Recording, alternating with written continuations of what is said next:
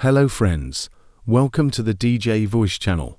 You all have come here with the latest and important updates. So the friend will watch the video till the end, and if you are new to the channel, then you must subscribe to the channel. You will subscribe and click on the bell option given. Along with it, a recent High Court ruling has engineered a change in the process for obtaining settled status for anyone who is under the post-Brexit arrangements.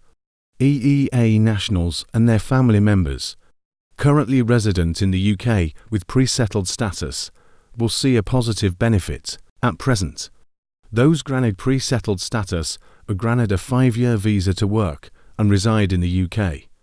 They are able to apply for settled status, also known as indefinite leave to remain, i.e. permanent residence, once they have spent a continuous period of at least 5 years in the UK. Non-EU family members are eligible for pre-settled and settled status on the basis of their relationship with the EEA national, as well as their UK residents. The process to date has revolved as it does in other categories around absence checking, to verify that applicants meet day count criteria. Automatic extension of pre-settled status. Those with pre-settled status will now have their UK immigration permission automatically extended by a further 2 years. The renewal will take place approximately 1 to 2 months before the pre-settled status is set to expire. The extensions will apply to anyone who holds pre-settled status, which includes non-EEA family members of EEA nationals. In the first phase of the automatic extension regime, the extension will be applied to a person's digital status without any checks being carried out on whether the individual will be emailed by the Home Office, and they will also be able to check their status on their online Home Office account.